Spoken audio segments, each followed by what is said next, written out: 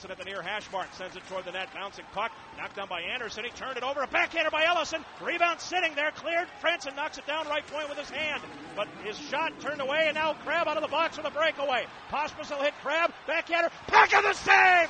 Right skate stretched down, he turned it away! The Wolves here tonight.